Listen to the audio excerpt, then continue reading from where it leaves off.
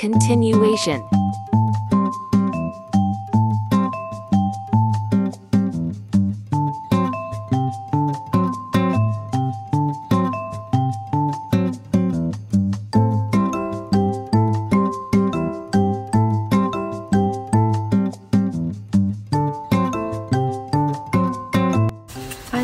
So, dumating na yung pang-limang in-order kong after designer lights. Like, no need for plug. Just only just need a sunlight energy para mag-charge siya. So, dumating na siya. Galing siya Amazon. So, let's open now. And unboxing. So, ito yung pang-lima. Natagalan siya kasi ilang piraso yata pag in-order ko, kaya medyo na out of stock yata, kaya natagalan yung order ko.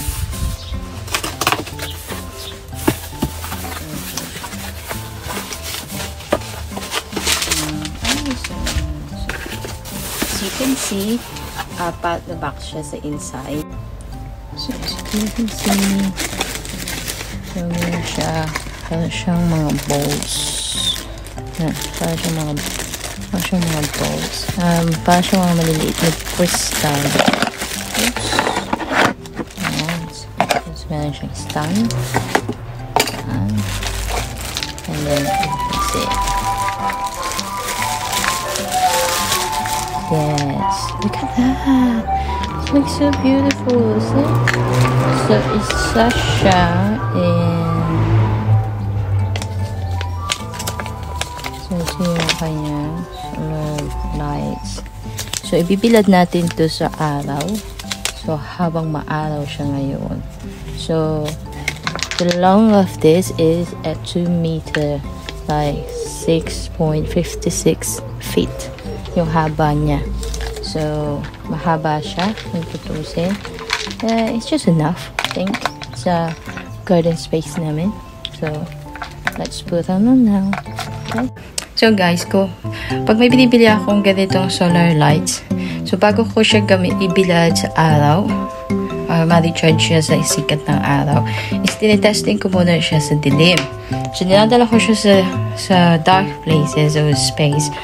At i-turn on ko siya, at pag umilaw siya, meaning gumagana siya, wala siyang defect. So, yun yung one way na malalaman nyo kung talaga nag-work yung solar lights ninyo bago nyo siya ibilad sa araw. So, dadalhin nyo siya, itest nyo siya sa madilim na space ninyo kung saan, o patayin nyo yung ilaw ninyo at saka i-turn on nyo siya at saka siya magla-light. Pag nag-light siya, meaning mag-work siya. So, we're going to try now. So, let's try.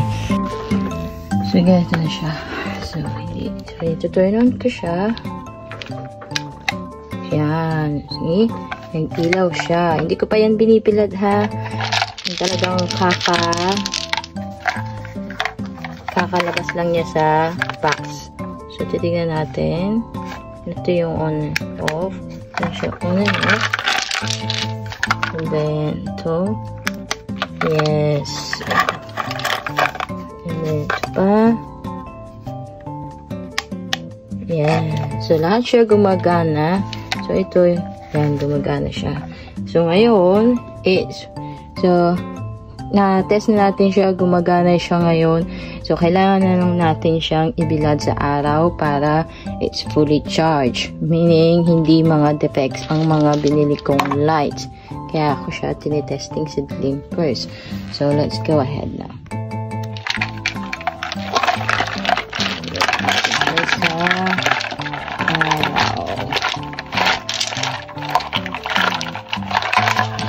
Yeah. So, bigla yan mawawala. Dahil nasa, diba? So, yan yung bigla nawawala. Pag nasa walag na sila.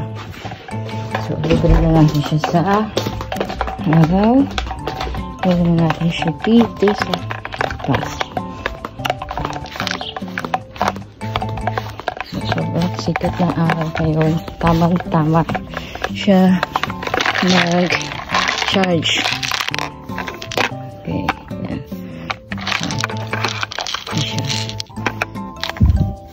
So hopefully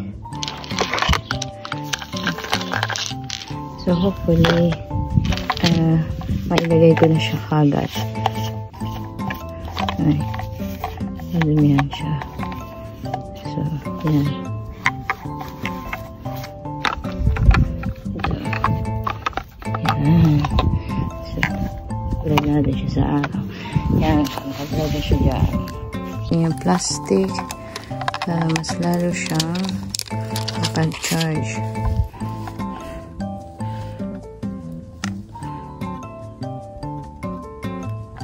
So, iiwan ko lang siya dito buong maghapon. So, hanggang bukas. Diba? Tapos, yun. Tatry natin bukas na ng gabi.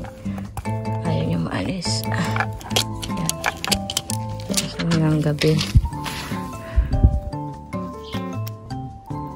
So, tanggalin natin yung mga plastic pa kapag i-charge siya lalo.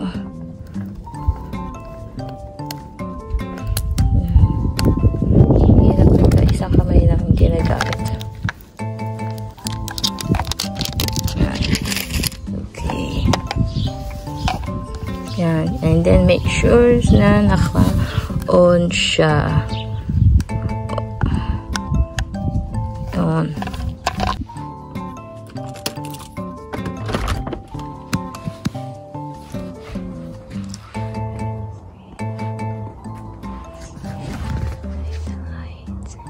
So, ito yung mga solar lights. Ang design na yung lights na binili ko yan. So, dyan. Solar lights din. Design na lights. Ganyan. So, yan. Tapos ito yung bunting solar lights. So, ito yung colorful lights.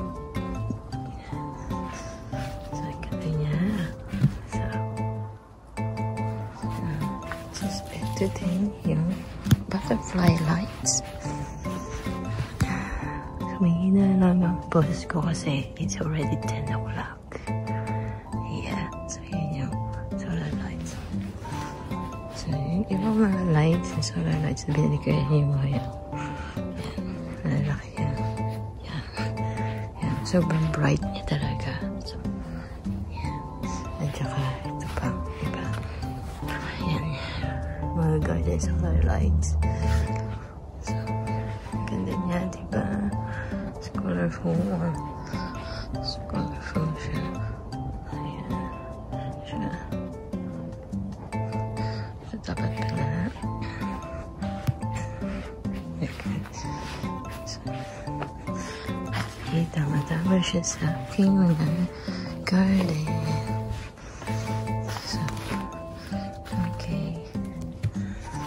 Dapat dito siya, may lights din siya dapat dito.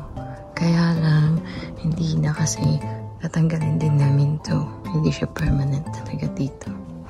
Hindi siya talaga siya permanent. So, this is it. My garden designing lights. Garden lights. Kita niyan.